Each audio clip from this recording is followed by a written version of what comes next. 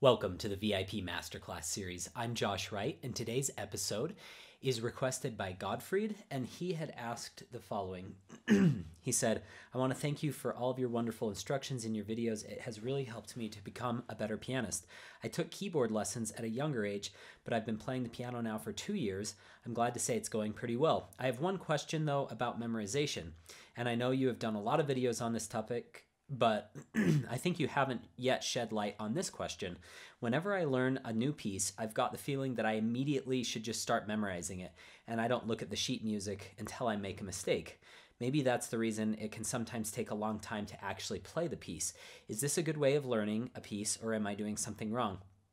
I thought it may have something to do with the fact that I'm not a fast sight reader, so I've started practicing sight reading every day. I hope my question makes sense. Sincerely, Godfried.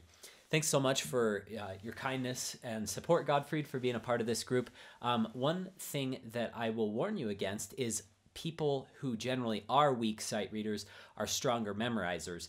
And the opposite is actually true as well. The better I got at sight reading, a lot of times the lazier I would have gotten with memorizing, because you can just read the score so easily. So I generally find that someone's weakness sometimes plays to their strength more in this area of memorizing. My worst sight readers are usually my best memorizers, and often vice versa is true. Sometimes good sight readers are great memorizers too. I have a lot of those types of students as well, but generally you do see that the weaker the sight reader is, the better the memorizer they become, because it is so frustrating. And if they're going to keep any type of semblance of momentum in their practice sessions and their learning overall, they need to develop that skill of memorizing quicker. Now, if any of you are wondering, well, you've told us in other videos that memorizing as you go is a viable option, and I stand by that piece of advice. I remember I was learning the Rachmaninoff Etudes tableau, and I think I've shared this story many times probably in this group, but I arrogantly went to my teacher the first of the semester. I said, I'm going to learn all 9 of these Opus 39 Etudes by the end of the semester. And I believe there's 9 of them. Now I'm second guessing that.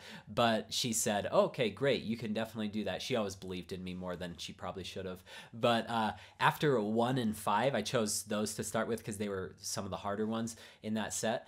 And I was so tired that I was like, I need kind of a break from these intense pieces. Rachmaninoff is so incredibly complex, and it's so difficult to memorize. And I remember on the first one, I said, I'm going to try out a new way of learning this. I'm going to memorize as I go. It's in this really tricky one.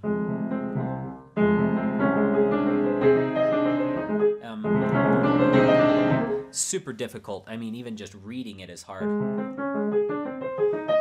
And it took me a week to memorize like 15 or 20 bars, which for me is very slow.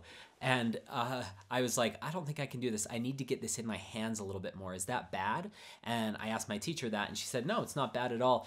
What you don't want to do is you don't want to develop a muscle memory as your main source of memorization. So this brings up a good point that I want to discuss today, Godfried, and to the rest of you, is it's okay to establish some muscle memory to help you play extremely complex passages more fluidly.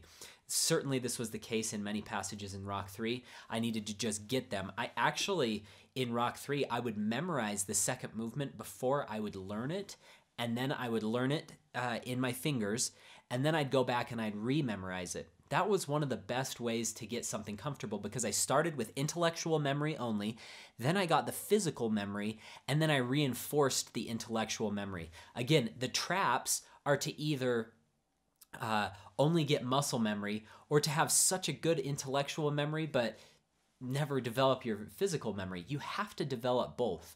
Anyone who says muscle memory is terrible is probably referring to the fact that so many students, memorize their Bach minuet, and they'll mess up here, and they have no clue where they're at, and they have to start all the way back at the beginning. I've seen students do this on, short pieces that are 1 or 2 pages, and they get to the last bar of the piece and they mess up.